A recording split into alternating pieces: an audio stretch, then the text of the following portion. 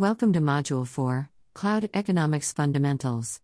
In this module, we'll explore the business value of cloud economics, covering TCO and beyond. Dive into the dynamics of fixed versus variable costs, on-premises planning, and licensing strategies.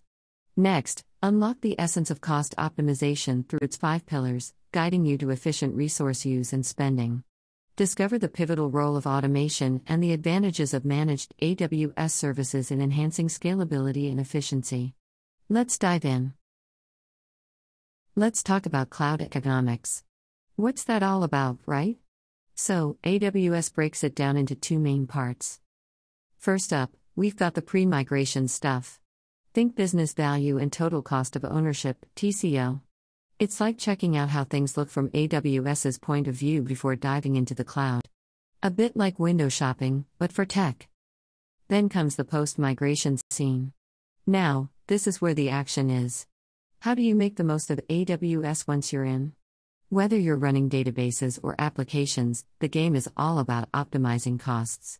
We're talking cost reduction and efficiency wizardry here, especially when it comes to dealing with infrastructure.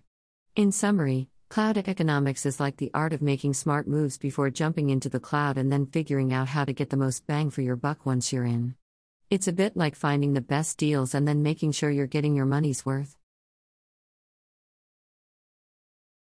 To help you grasp the 2 aspects of cloud economics, let's use Mr. Lee's family relocation, the story from our previous module, as an analogy. Here's the scoop. So, cloud economics has 2 sides. Think of it like Mr. Lee's move. First, there's the pre-migration, where it's all about business value. It's like Mr. Lee deciding to move for a better job and a higher quality of life. Setting goals for a brighter future, aligning the move with the family's well-being. Total strategic thinking, right? Now, after the big move, we're in the post-migration phase, cost optimization. It's like Mr. Lee figuring out the finances in their new home, making sure they're spending smart. Now, let's zoom into cloud migration itself. In the pre-migration, it's all about these cool pillars. Cost savings, staff productivity, operational resilience, business agility, and sustainability. And in the post-migration, we've got these 5 pillars too. Right size, increase elasticity, leverage the right pricing model, optimize storage and measure, monitor, and improve. Hence, think of cloud economics like Mr. Lee's journey. First, it's the big decision for a better life, and then it's all about keeping things efficient and smart in the new place. The value of cloud extends beyond total cost of ownership or TCO reduction. AWS customers also see significant improvements in other areas, including staff productivity, operational resilience, business agility, and sustainability. 1. Cost savings or TCO. It's an infrastructure cost savings and avoidance. For examples, improved supply-demand matching, elastic cost base, and no hardware maintenance. 2. Increasing staff productivity through task-specific efficiency improvements, such as automation for maintenance, eliminating hardware tasks, boosting developer productivity. 3. Improve operational resilience by enhancing SLAs and reduced unplanned outages. For instances, lower risk profile, meeting regulatory compliance, and revenue gains from fewer outages. 4. Business agility by having faster deployment, reducing errors and allow the company to reduce time to market, enhanced operational agility, innovation at an accelerated pace. 5. Sustainability by minimizing environmental impact and lower carbon emissions through optimized cloud resource usage.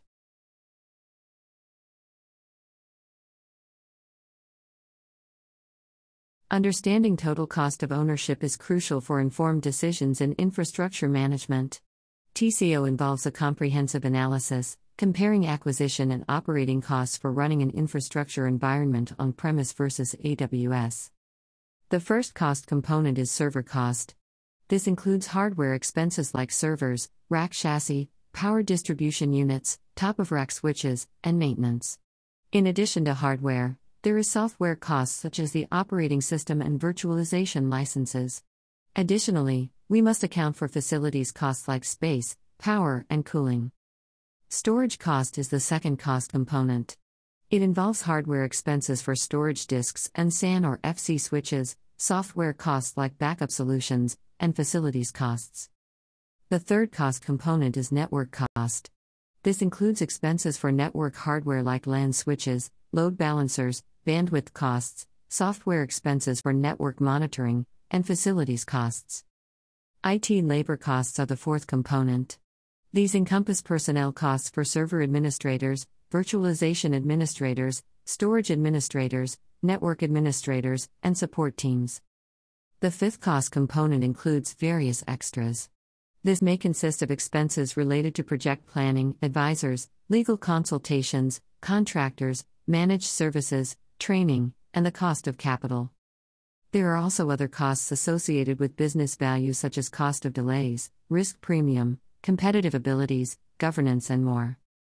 When calculating on-premises costs, consider both upfront capital expenses or fixed capital and ongoing operational expenses or variable expenses. For accurate comparisons, amortize hardware expenses over its 5-year refresh cycle.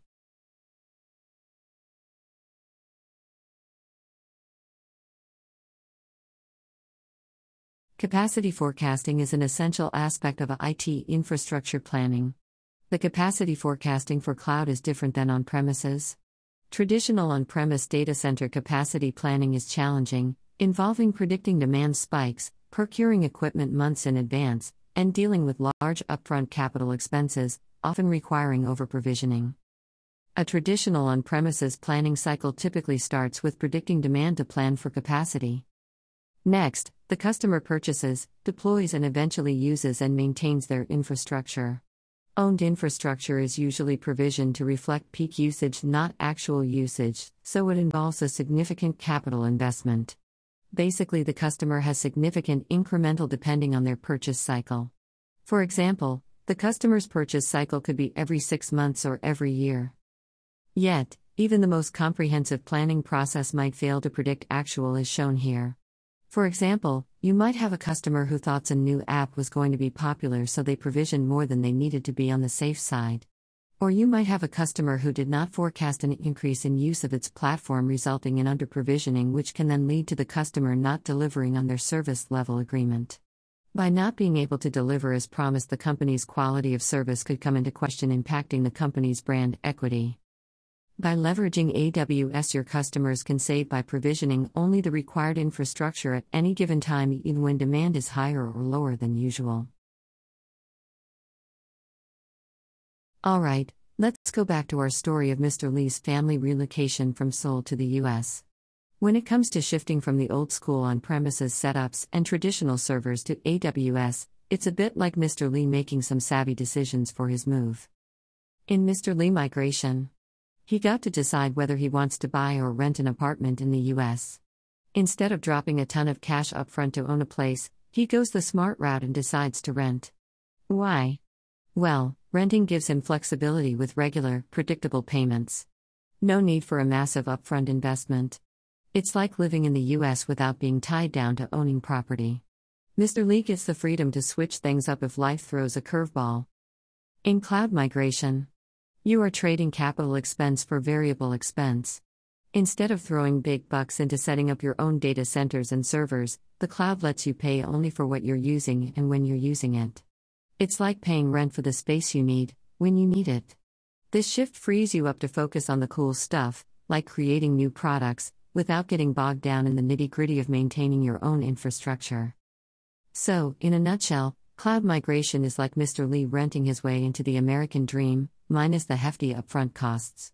It's all about flexibility, freedom, and doing your thing without the ownership headache. The buy or bring your own license versus Lee or license included are things that AWS throws at us. But don't worry, it's a bit like Mr. Lee figuring out what to do with his furniture when moving to the US. When Mr. Lee family relocating to the US, he must decide between bring your own furniture or buy off versus fully furnished apartment. If Mr. Lee still has decent furniture, and he's all about saving some cash, then, instead of buying new stuff, he decides to just jazz up the old furniture with new upholstery. It's a smart move, keeps things looking fresh without breaking the bank. On the flip side, Mr. Lee also thinks, hey, why bother hauling all my furniture across the globe? So, he goes for a fully furnished apartment in the US. No need to worry about packing and shipping, it's all ready to roll. In the cloud world, you gotta be smart about licenses too. Ignoring this stuff can jack up your costs, especially for things like Windows, SQL, or Oracle licenses. AWS gives you two options, file and Lee. Bring your own license is like bringing your own furniture. If you've got some killer license deals with a vendor, you can use them in the cloud. Big savings potential. License included is like moving into a fully furnished place. AWS provides the license as part of the hourly instance fee. If your stuff isn't running 24/7, this can save you a ton and keeps things hassle-free. So, whether you're jazzing up your old furniture or going for the fully furnished setup, it's all about optimizing costs and making your move, be it to a new home or the cloud, as smooth as possible. Cost optimization is a continual process of refinement and improvement over the span of a workload's lifecycle to achieve business outcomes while minimizing costs and allowing organization to maximize its return on investment. Let's dive into the 5 pillars of cost optimization after migration. Rightsizing instances. Align provisioning with actual needs, optimizing costs without compromising performance. Methodically evaluate CPU, RAM, storage, and network usage to identify instances amenable to downsizing. Increase elasticity. Allows you to dynamically scale resources to match demand fluctuations using auto-scaling. This adaptive approach ensures resources align precisely with operational needs, promoting efficiency. Leverage the right pricing model. You can optimize costs by selecting the most suitable pricing model tailored to your workload's nature. AWS offers a spectrum of models, including saving plans, on-demand, spot, and reserved instances. Strategically align your model of choice to workload requirements. Optimize storage and fine-tune storage selections to achieve a harmonious balance between performance and cost. Opt for Amazon EBS throughput optimized HDD, SD1, for modest performance requirements, realizing a substantial 50% cost reduction. In data-intensive scenarios, S3 intelligent tiering supersedes S3 standard, ensuring optimal cost efficiency. Measure, monitor, and improve by establishing robust metrics, define targets, and conduct regular reviews to instill a disciplined approach. Implement practices such as turning off non-production instances during idle periods, enforce cost allocation tagging, and designate responsibility for cost optimization to individuals or teams. Automating the provisioning of resources is one of key advantage when transitioning to cloud versus traditional on-premises environments. It's enhancing operational efficiency and minimizes the potential for human errors. AWS CloudFormation is an infrastructure as code or IaaC service that automates the provisioning and configuration of AWS resources through declarative templates, enabling efficient infrastructure management and deployment. Continuing our story on Mr. Lee family migration. The family employed a domestic helper for housekeeping, yet occasional lapses resulted in inconsistencies and errors.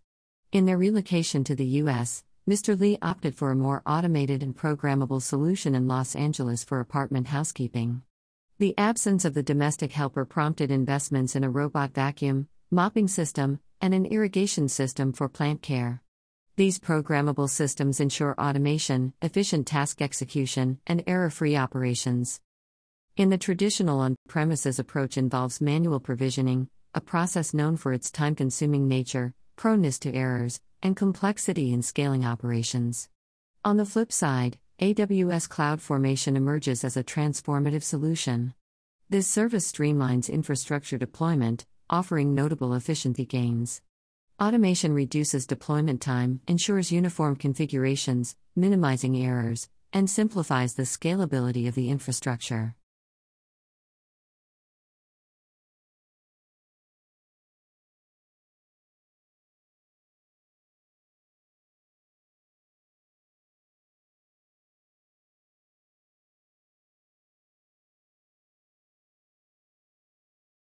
Managed AWS services stand out as another key benefit in the realm of cloud computing, offering an advantage including increased productivity, automated scaling, and reduced costs.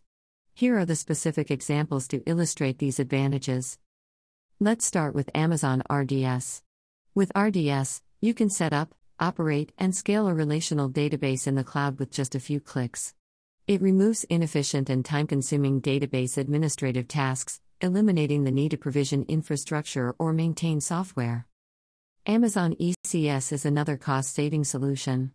It allows you to run highly secure, reliable, and scalable containers.